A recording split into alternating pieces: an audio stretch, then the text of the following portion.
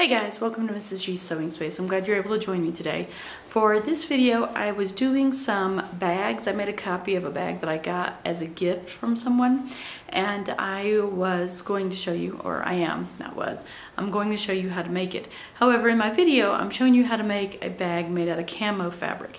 I don't have the finished bag. You can see it at the end of the video, but I don't have it any longer, so I can't show it to you right now because we gave it away as a gift. So this is actually going to be in another video, but the basic construction is the same for the camo bag, and that's what we're going to be learning about today. Before I get started with the cutting of the fabric, I'm going to show you how I do my measurements. When I start drawing out my measurements on the fabric I have over there, I start with the baseline. It's either going to be the bottom or the side, and I mark all my measurements off of that. So this piece of paper is going to be my fabric, and this is how I'm going to do this. So I'm just going to mark a straight line. So it doesn't matter if you have wavy edges, if your fabric's crooked or anything like that. This line's going to be straight. So all my markings and measurements are going to be straight based on that line, not the edges of the fabric. Okay, so here's my line. Now everything else comes off of this line. And I'm going to put it over here. So my bag that I measured is 13.5 inches wide. Plus I'm going to add a seam allowance. So I'm just going to do a 1/4 inch seam allowance, and I'm just going to roll it between a 1/4 and 1.5 inch. So I'm just going to roll it to whole numbers and give 14 inches. So 14 inches wide. And then I'm going to do 16.5 inches tall plus a seam allowance, plus I'm going to multiply that by 2. Because what I'm going to do, I'm not going to draw just one side of the bag. I'm going to draw out so that there's no seam on the bottom of it, so it'll go all the way down. You'll see in a minute. You'll see what I mean in a minute, but I'm going to double that because it's going to go from the top to the bottom, from the bottom to the top, all in one piece. So 16.5 is what? 33 plus a seam allowance. So I'm going to see 33. I'm going to roll that to 34. So it'll be 34 inches. So 16 plus 16 is 32, plus an inch is 34, plus a seam allowance. I'm just rolling that into a whole number, so that's 34 inches. Then the corners are 3 inches, and I don't have to worry about measuring those just yet, so that's no cutting or anything like that, so I'm not worried about that. Now I've got 2 variations of the straps that I'm going to do, but if we were doing straps that were the same material as the fabric that we're cutting out, then it would be 26 inches long, and you don't have to worry about a seam allowance or anything for that, but then it's going to be 1.25 inches wide times 2 plus a seam allowance. It would be 2.5 inches plus a seam allowance, and I'm just going to roll that over to the nearest, which would be 3 inches. So our strap would be 3 inches wide and 26 inches long, and then we're going to have our fabric cut, so it's 3.5, so it's 14 inches wide and then 34 inches long, and then our straps. Okay, so based here, we're going to start at that point, and we're going to measure down 34 inches for the body of the bag. And this is just pretend I'm not actually measuring that, so I'm going to say like right about here. Okay, so we're going to say this right here is 34 inches, and this is the body of the bag. And then from this point, from this corner right here, we're going to measure out our width, which is 14 inches wide. So we're going to say right about here. Okay, so we're going to say this is 14 inches wide. And then from there, we're just going to measure up.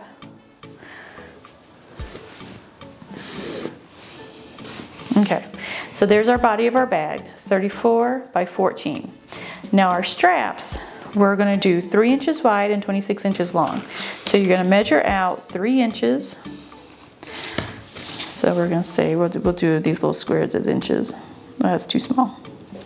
So 3 inches wide for one strap, another one for another strap. So you need 2 straps, one for each bag.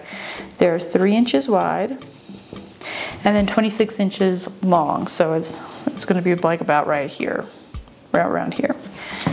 And so there you go. So you have your 2 straps and the body of the bag, and you go cut all that out, and I'll catch up with you when it's time to assemble the bag. Right now I'm going to go dry out the pattern on my fabric. So this is the fabric. It's a regular old cotton canvas. I picked this up at Joann's, and these are my straps, and this is my body of the bag. I'm going to go iron all this so that it's all nice and flat and not wrinkly. I cut it out late at night. I'm like, I really didn't want to deal with ironing, but I'm gonna go iron this now. It's all gonna be nice and flat, and then I'll come back and we'll start putting things together. And then this is some fabric that I had, my husband bought for me from Singapore, and they are rice balls with faces and attitudes, and then just regular old camo fabric. This is a thicker fabric. It's about the same thickness as the natural canvas. It's a little softer though, and this one's extremely soft. But anyways, so what I did is I went ahead and did the straps for the camo bag and for the sushi bag, which is what I have here. So I need to flip those inside out right here. So here you see me using a big safety pin. I'm pinning it through 1 layer of fabric, and then I'm going to push it through the casing in between the layers of fabric to be able to flip my tube inside out. So I push the safety pin through and I pull the fabric over the safety pin, turning the tube inside out.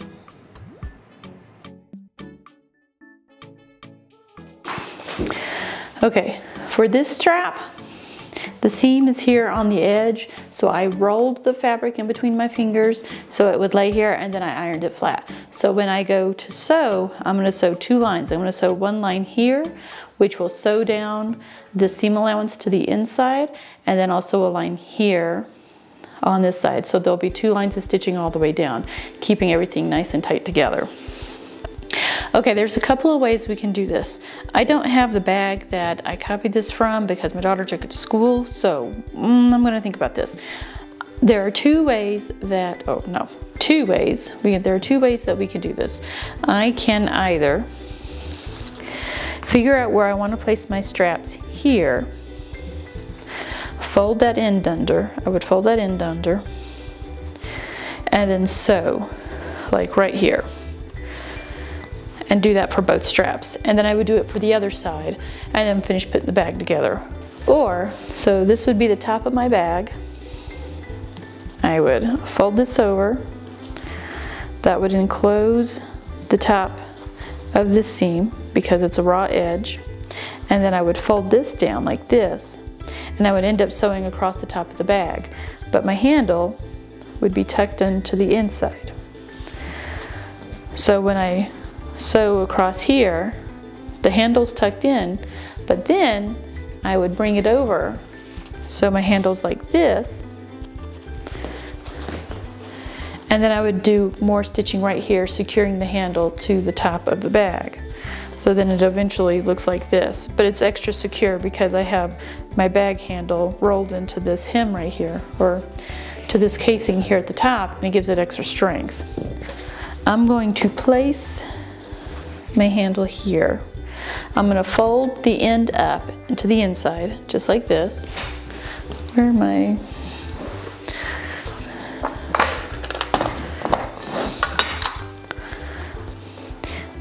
So this is about 1 inch. Let's see. So 1 inch. I'm going to fold it up 1 inch. I'm going to clip it in place so that it won't move. Fold this one up 1 inch.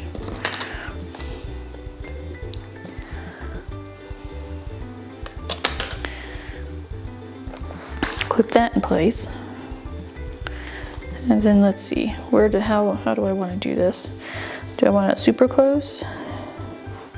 Normally on patterns you would have this all pre-marked, but we're doing this on the fly. I'm not taking any real measurements, I'm not doing any real pattern drafting here, I'm just trying to figure it out as I go along.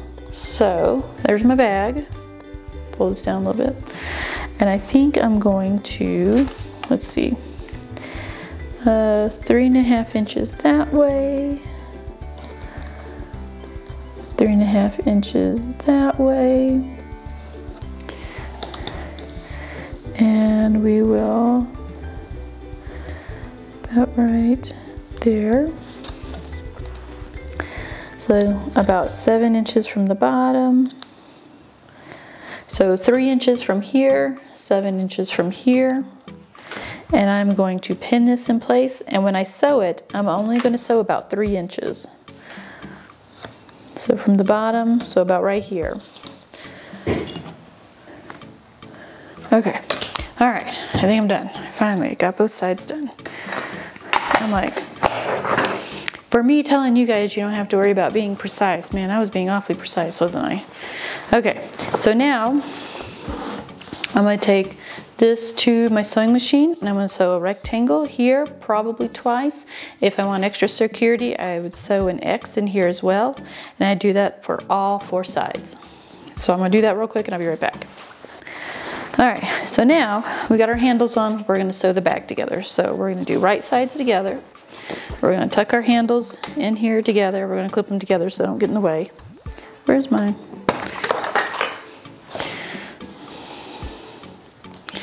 All right, but right sides together, and we're just going to sew up the edges. Straight up the edges. When we get done with that, we'll do the top, and then we'll do the corners. So now I've got my edges sewn up, and let me show you what I did here. When I cut my fabric out, I cut it out so I have the selvages on one side. And because I have these selvages here, that means I don't have to do any type of serging or zigzag or anything, because this will never fray. So we're good here. I just stitched this line of sewing and we're good. However, here on the other side, because this is a cut raw edge, it will fray. So I went back after I sewed it on my machine, my sewing machine, I went back and serged the ends. So now this will not fray. And if you don't have a serger, all you have to do is a zigzag stitch, or on your sewing machine is an overcast stitch. Just look at your manual and it'll tell you which one you use, and you can use that instead. So I'm gonna open this here, well, side seam. I'm gonna open the side seam here on this side, and I'm gonna fold it over like once or twice, probably about, we're gonna do like an inch. So I'm gonna fold it over a 1/2 inch and then a 1/2 inch. So that way we're enclosing the raw edge in the fold. I'm gonna pin it in place, or clip it in place in this case. I'm gonna do it all the way around. And for this side, because this isn't split, I'll just fold it to one side, and once again, fold and fold. So fold it once, about 1/2 inch, fold it twice, about 1/2 inch, and clip. I will tell you, for beginners, that you'll eventually get the hang of eyeballing what a 1/2 inch is, but I also use my thumb. So from the bottom of my thumbnail to the tip of my thumb is about a 1/2 inch anyways, so I just use that to measure as I go along when I am measuring stuff like that.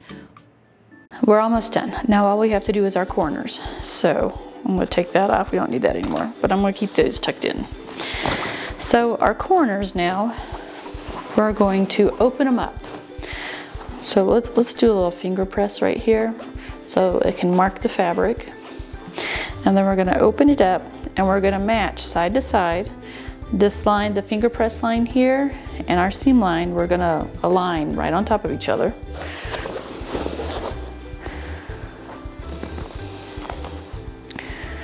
No, this stuff does not slide against itself. All right.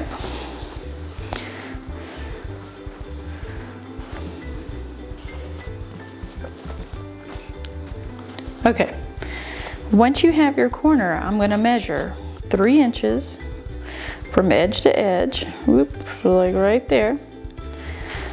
So right here, I'm going to sew, and I'm going to put a pin here first, just to keep everything in place.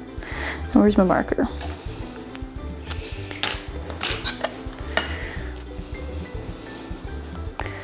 Let's see.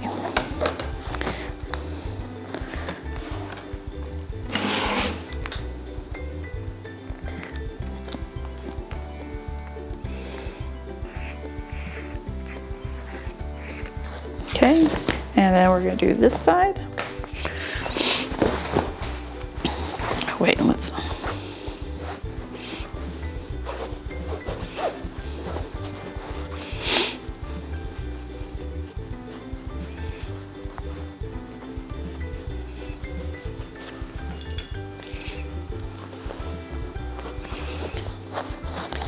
Okay, and then 3 inches.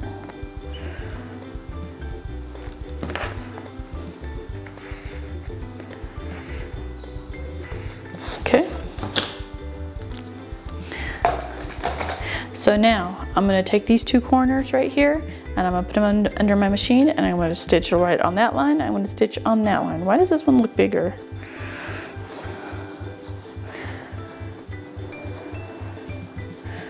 Is that the same? No, it's the same.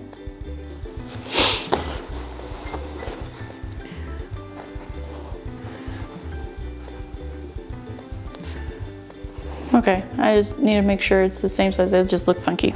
Okay, sew those up and I'll be right back. Okay, here we go. Take that out, take that out. Now, you can do a couple of things here. If you want, you can just cut that off and serge it, and then you don't have this little flap here, which I'm not all that worried about.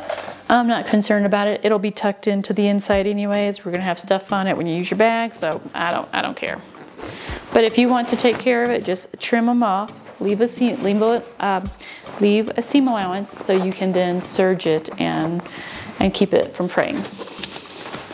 All right, here you go. So we're gonna pop out our corners. Pop out our corners.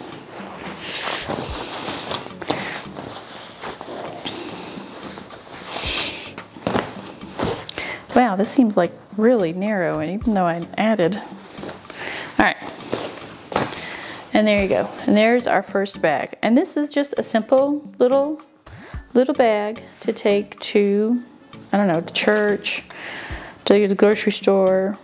Oh, 13.5 inches. It ended up being 13.5 inches like my original measurements. So it's not that small after all. And let's see, it'll probably be a little longer. Nope, 16.5. What were my measurements? Oh, well, there you go. 13.5 across, 16.5 from top to bottom. So I hope you liked the video. I hope you were able to learn a couple of things about how to put a simple canvas bag together.